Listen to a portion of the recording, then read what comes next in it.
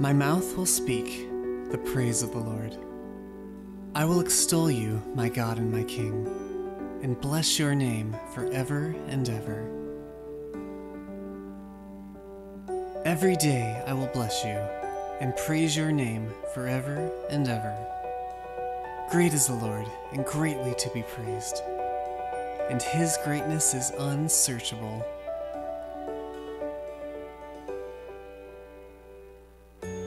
All your works shall give thanks to you, O Lord, and all of your saints shall bless you. They shall speak of the glory of your kingdom and tell of your power, to make known to the children your mighty deeds and the glorious splendor of your kingdom.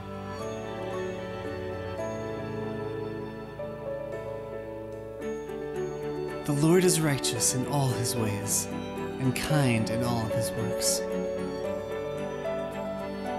The Lord is near to all who call on him, to all who call on him in truth. He fulfills the desire of those who fear him. He also hears their cry and saves them. My mouth will speak the praise of the Lord.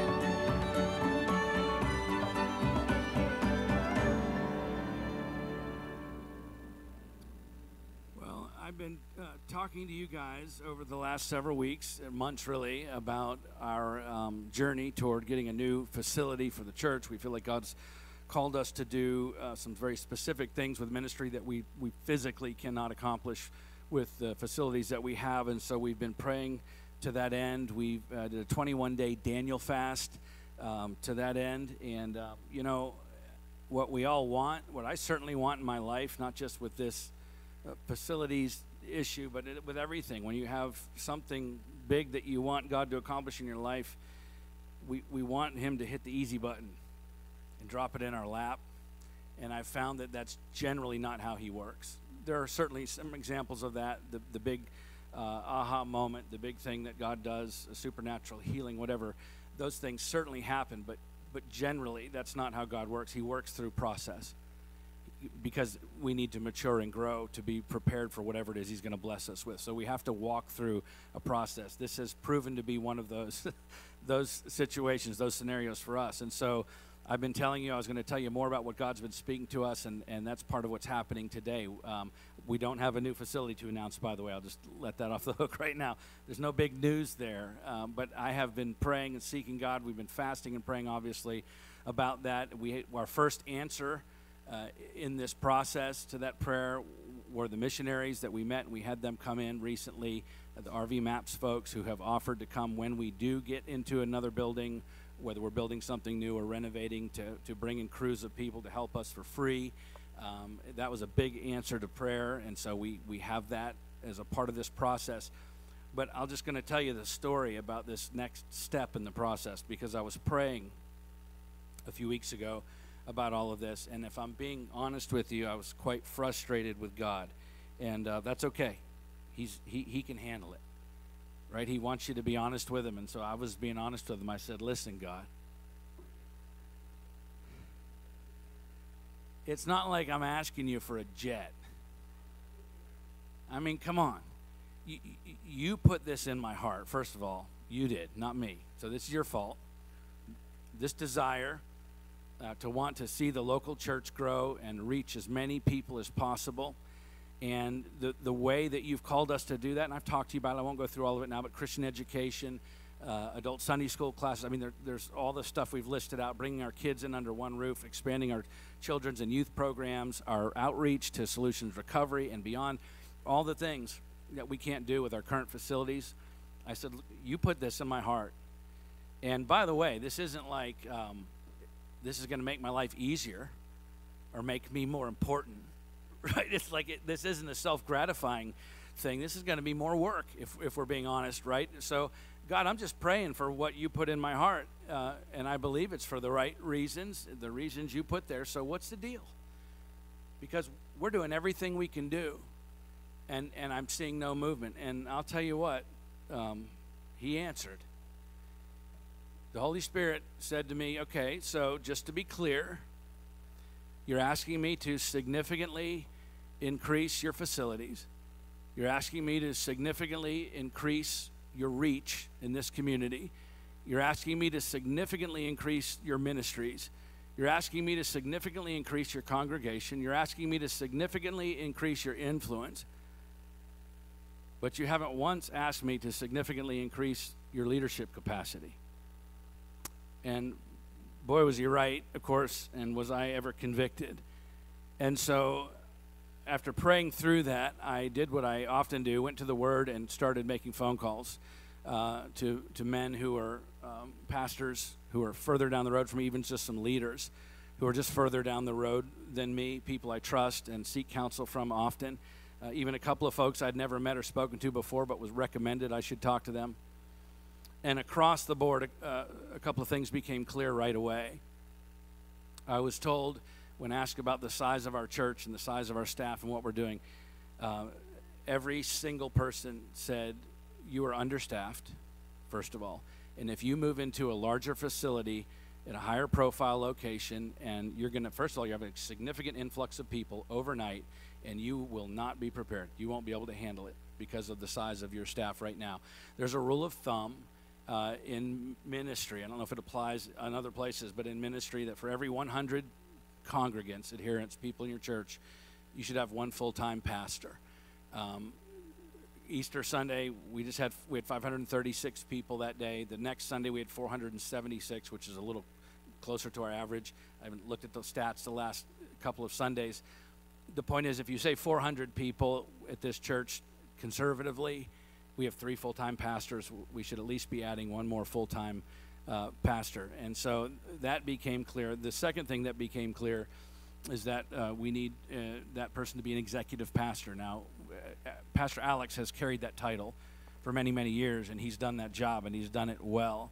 But the fact is, we've loaded Pastor Alex down with about 3 or 4 other things that are all full-time jobs for a pastor, including campus pastor at Solutions Recovery, which he's blown up. He's done, I mean that positively, he's done an incredible job down there. He hasn't physically blown it up, yeah, no. I have young kids, and I learn lingo from them. So anyway, he's doing an incredible job, and his heart, he's there. He's still here, obviously. He's going to continue to be here and work with us in the office here, and it's still being a part of what's happening at this campus, but more and more and more transitioning and into his involvement there so that we can do more ministry and outreach down there. And you've seen the fruit of that already, right? You've sat in here with now probably over 100 people come out of Solutions in the last 2 or 3 years that we've baptized here, water baptism. I mean, just incredible what God's doing down there. It's like quadrupled the size of our ministry down there since Pastor Alex took it over. But that's left a gap here. And so we started praying about that. Well, that all happened in a couple of days. My time of prayer, the answer from God, me calling men, and within a day of that, I get a phone call from Patrick Hundl. Those of you who don't know them, Patrick and Bethany are our Chi Alpha missionaries that we support at the University of South Carolina. So they're missionaries to the college campus there at the University of South Carolina. Went there. There was no Chi Alpha ministry at South Carolina, USC. They went there 8 years ago. Started that ministry from scratch. Has grown. They've ministered now to thousands of college students. 2 of the most amazing, capable leaders that we've ever met. And so we developed a relationship with them early on because we began supporting them and just became great friends, started hanging out with them on a personal level and in a ministry capacity as well. And we told Patrick and Bethany a long time ago, probably 7 years ago, I don't know, if you guys ever transition out of Chi Alpha, please call us, because it would be like a dream for us to be able to bring you guys on staff. We're just like-minded people, incredible people. You're gonna find that out. And so Patrick called me the day after my prayer time and calling all of these other pastors, and he said, "Hey, remember that conversation we had a few years ago about us coming there if we ever transition out of Chi Alpha?" I said, "I do." He said, "Did you mean that?" I said, "Well, yeah." And that started a series of conversations and meetings. And to make a long story short, we've come to the place where we've mutually agreed, and it seems right to us in the Holy Spirit to bring Patrick on full-time as our new executive pastor. And so, yeah.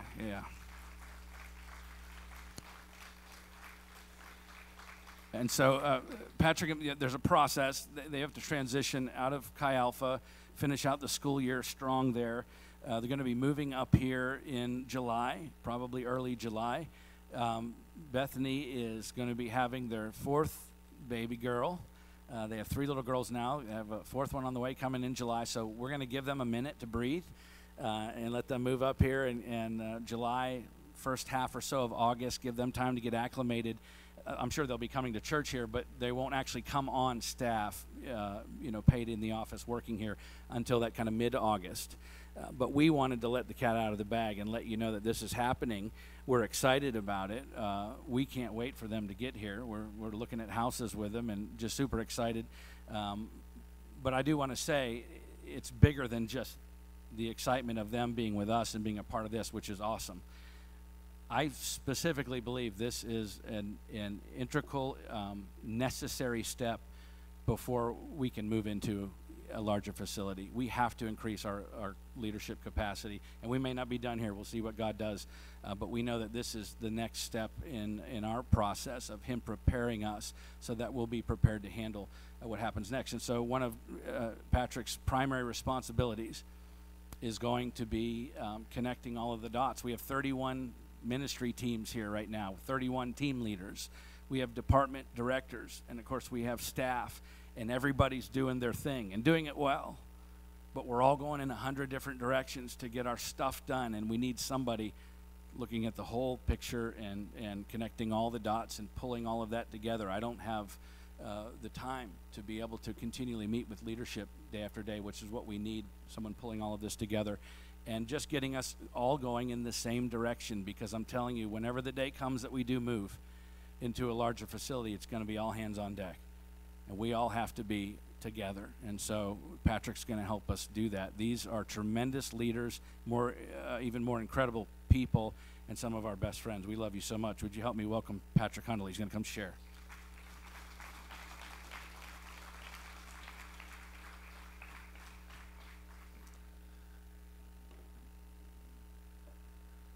Well, thank you. It's an honor to be here this morning and to share with you guys.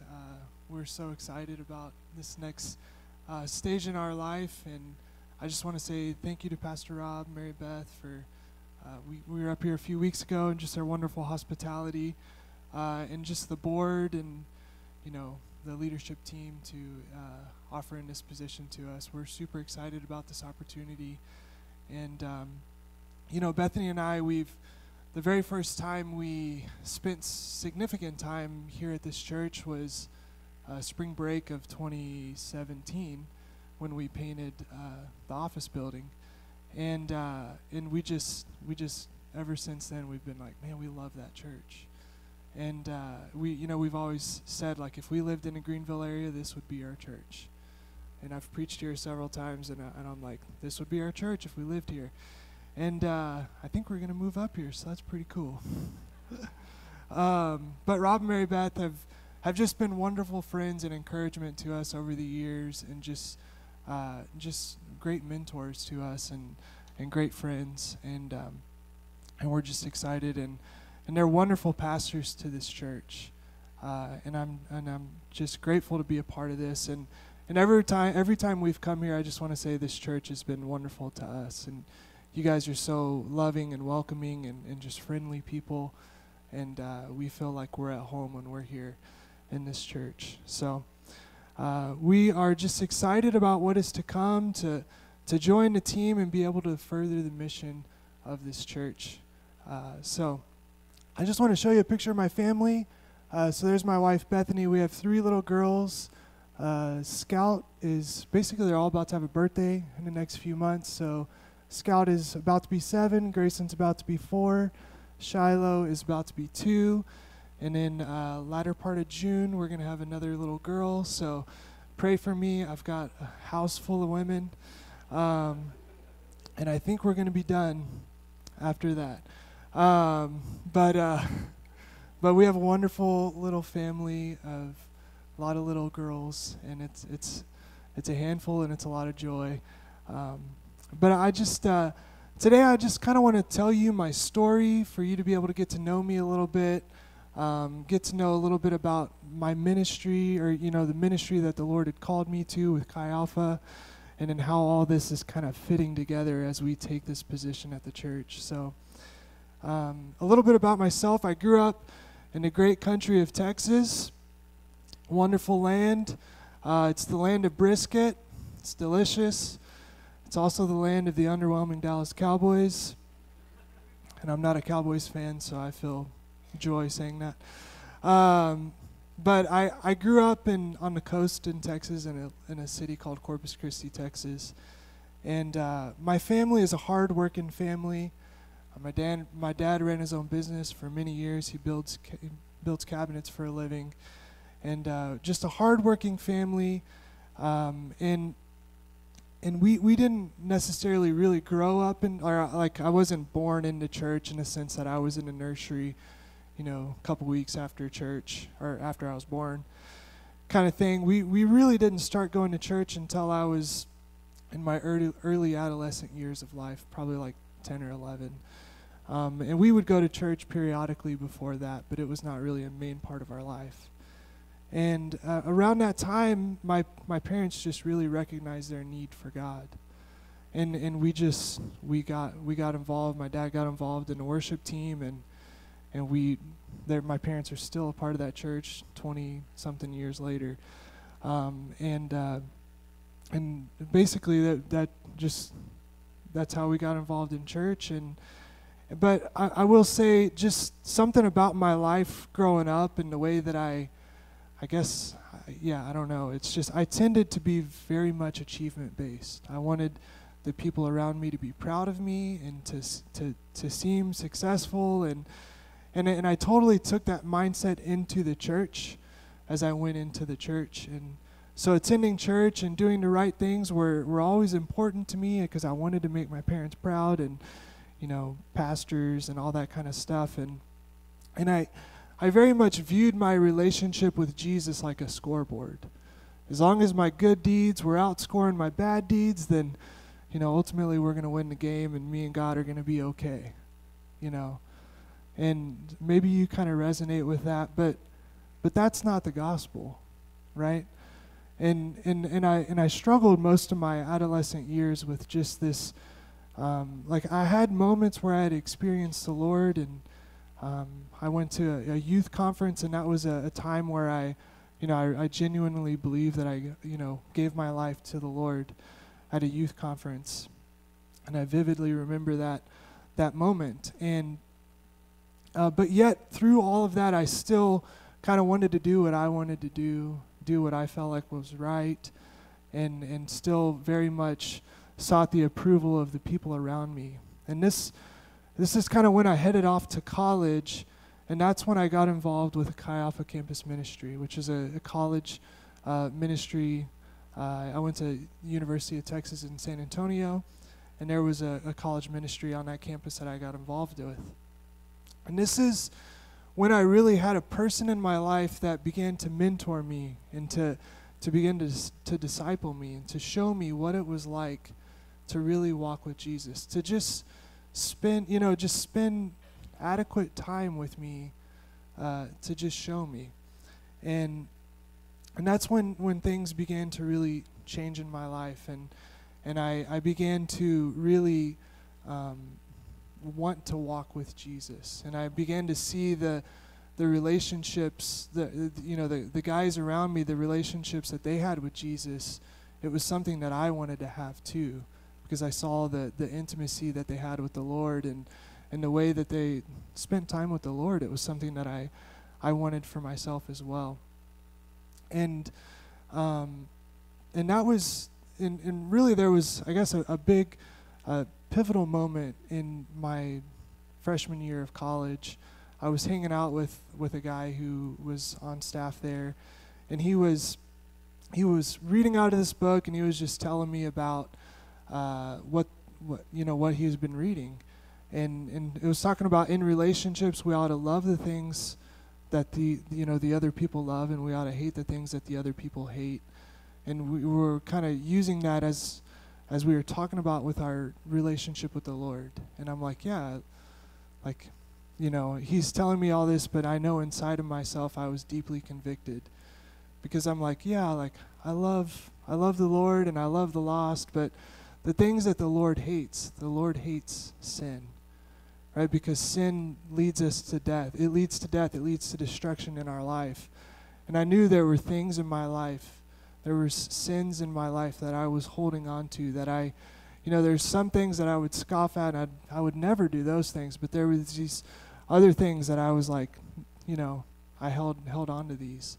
And that really was a pivotal moment where I went back to my house that night and just got in my room and just wept to the Lord, and it was kind of like a rededication moment to for me to the Lord, and just a real pivotal moment in my journey with the Lord. And really it was this, over that time, this is when I began to really understand the gospel, and it shifted to a more correct way.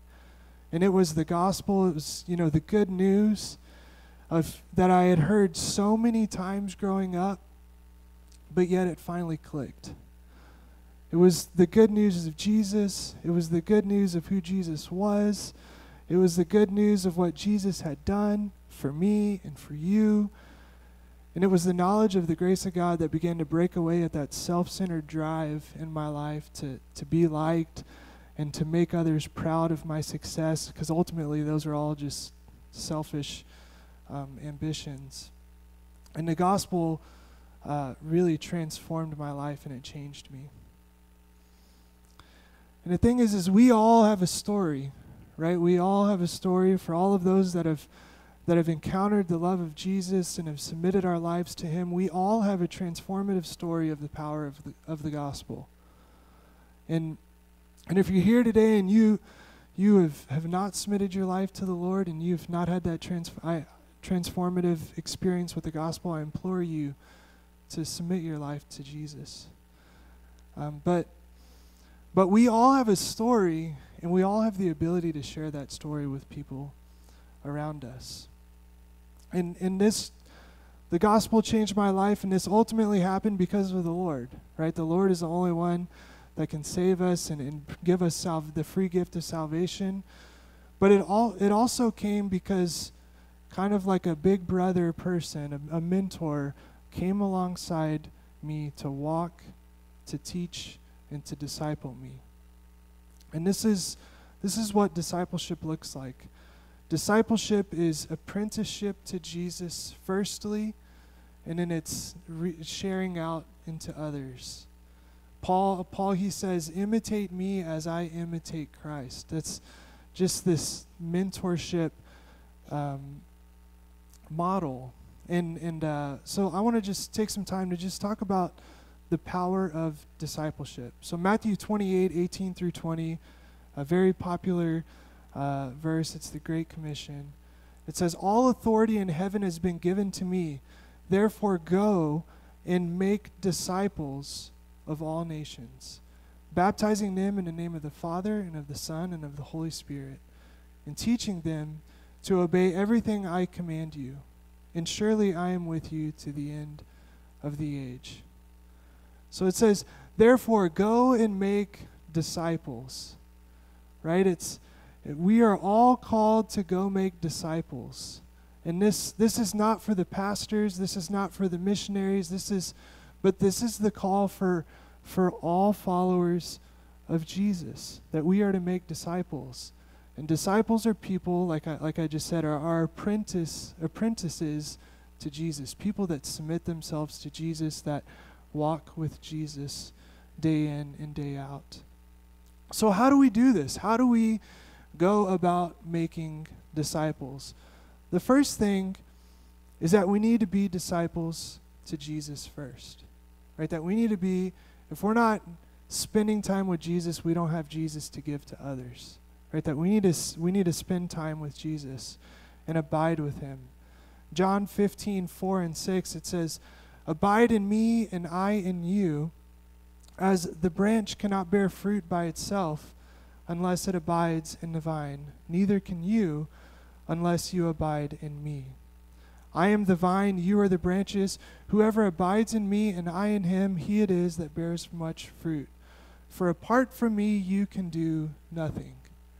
So these are Jesus' words, and he cuts to the chase, right? He says, apart from me, you can do nothing. So our first priority is to stay connected to Jesus. And then from there, we are to share what Jesus has been doing in our lives to the people around us. And I think that that is the most natural way that we can share the love of Jesus to the people around us. There's a kind of a truism or a maxim that has been pivotal in my life, and it's what God does in you, he wants to do through you. And to kind of help illustrate this, I want to talk about the Dead Sea. And so the Dead Sea, it's the lowest point on earth, right? It's about 1,400 feet below sea level, and it's really hot. I've been able to go there before, and it's the saltiest water on earth. I mean, the saline content of the water is just, I think it's like 10 times saltier than the regular ocean. And it lives up to its name, right, the Dead Sea, because nothing can actually survive in its water. However, the interesting thing about the Dead Sea is the source of the Dead Sea is fresh water. It's the Jordan River. The Jordan River is what flows into the Dead Sea. So how does fresh water turn into salt water? How does it create this environment? Well, there's two main factors. The first thing is that it's extremely hot. And the other factor is that there is no outlet. That the Dead Sea is just this big pool of water, and there's no constant flow. To compare this, the Sea of Galilee, which is more northern part of Israel, it is 700 feet below sea level, so it's still really below, it's several hundred feet below sea level. It's pretty warm there too, and its inlet is also the headwaters of the Jordan River. But yet it has an outflow out of the Jordan River, and it can sustain sea life. So what's the application here? You're like, thanks for the geography lesson. But what the Lord is doing in you opens up opportunities to share that with others around you. Being open and willing to share what the Lord is teaching you in your abiding time, being willing to share what the Lord is teaching you in whatever season you're going through, whether it's a joyful season or a difficult season or whatever it might be, it opens up opportunities to share what the Lord is doing in your life. And when we don't do that, I think it ultimately creates a spot where more growth can't happen in our lives. That if we're not having an outlet, it's not creating a space that can continue to sustain real growth, kind of like how the Dead Sea is. And the thing is when we share these things with others, these things really can minister to the people around us. Right? It shows the Lord's faithfulness. It shows the Lord's goodness. It shows the Lord's steadfastness. Whatever we're going through, it can show the character of God to those around us. And it can help those around us to walk closer with Jesus, or it can help those that don't walk with Jesus open up an opportunity for them to give their lives to him. So this truism, along many other factors, is really what opened my eyes to a call in ministry. I didn't grow up in a family of ministers. Never once in my life thought I would be in ministry. As a child, ever since middle school, I wanted to be an architect, and ultimately I got a degree in construction science and management. And then I love to build things, and that's just what I grew up around. My dad, like I said, builds cabinets for a living. So I just that's where I thought I was headed in life, in college. But while I was in college, I began to see the transformative power of the gospel in people's lives, being a part of this college ministry. And just the the joy and excitement of seeing dead people come to life, right? When we talk about in the gospel that people's lives were transformed by the power of the gospel. It just brought so much joy into my life that I began to wonder, maybe I've been thinking I was going to be building buildings, but maybe the Lord's calling me to build the kingdom of God. And I took the necessary steps and slowly began to go through the process of seeing if the Lord was calling me into ministry, and ultimately that's what I've been doing for the past 12 years of my life. And the past 12 years we've been working on college campuses with Chi Alpha, spreading the love of Jesus to college students. We spent 4 years in Texas on the staff team there, and then we felt like the Lord was calling us to start something new. So what God does in you, He wants to do through you. We had an incredible, thriving ministry that we were support staff on in San Antonio, and I was like, well, the Lord's doing great things here. He wants to do great things through this ministry and send out people to start reaching out to other campuses. And only the Lord would call us to South Carolina because we had really no ties here, and we've been here for 8 years, and it's been an incredible opportunity just to do ministry at the University of South Carolina. And I've become a pretty decent Gamecock fan, and realize I'm coming kind of into enemy's territory. But this mantra of making disciples, like our passion on the college campus is to make disciples that make disciples. And we want to train up leaders to make disciples that will make disciples and make more disciples and make more disciples. And that has been the mantra of our calling and ministry and our focus on the college campus. 2 Timothy 2:2 is a verse that we look to a lot, and it says, "And what you have heard from me in the presence of many witnesses, entrust to faithful men who will be able to teach others also." So this is Paul, right? The Apostle Paul is writing to Timothy. And in this verse alone, we can see 4 generations of disciples being made. It's, right, Paul is, and the things that you have heard from me, Paul, to you, Timothy, you got to go backwards for that one. In the presence of many witnesses, entrust to faithful men is the 3rd generation who will be able to teach others being the 4th generation also. So our focus is that we want to make disciples that make disciples in this transgenerational discipleship movement on the college campus.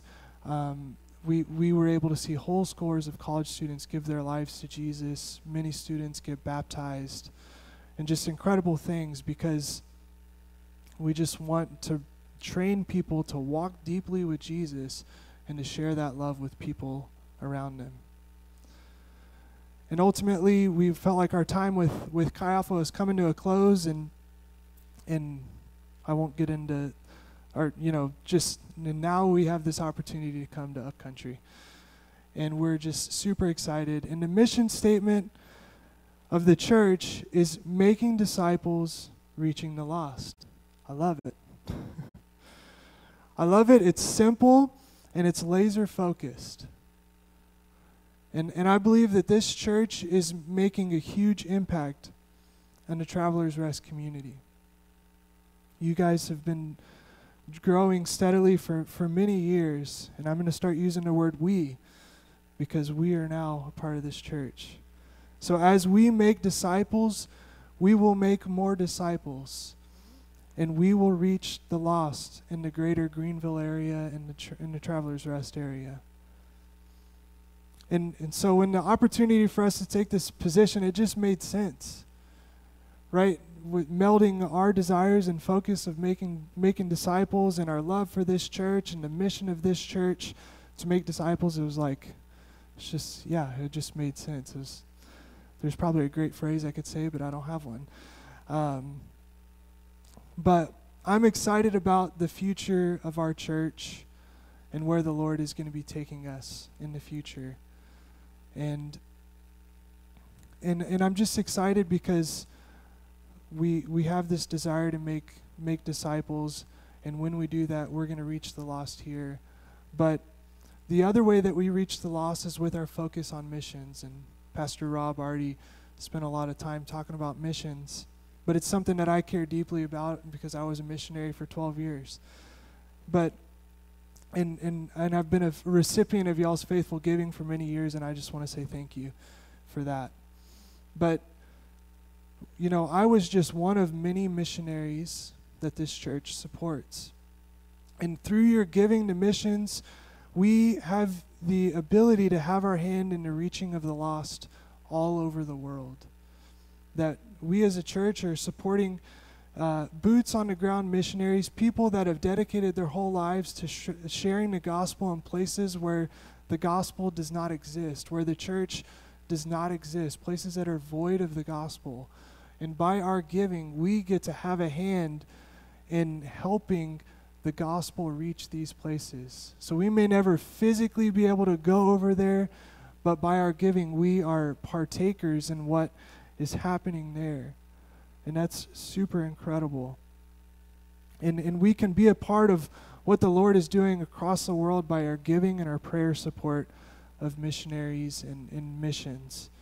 And so ultimately, this church is advancing the kingdom of God here in the TR area by reaching the people here, but we're also reaching the world by our giving and participation with missions.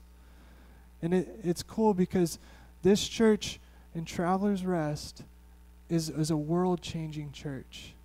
That we are doing incredible things across the globe right here in the little old Travelers Rest, South Carolina. And that's super cool. So I just wanted to encourage you guys in that this church is doing great things here and abroad, and I'm excited. So we're excited to get up here and to be a part of this wonderful community. Please be praying for us that the Lord would provide a house for us. And I'm just looking forward to coming alongside and joining this incredible pastoral staff team and the team here at the church, and to continue to fulfill the vision and the mission of this church.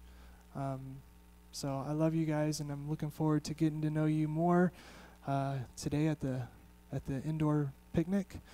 So I just want to take a moment to just pray, and then I don't know what's after, but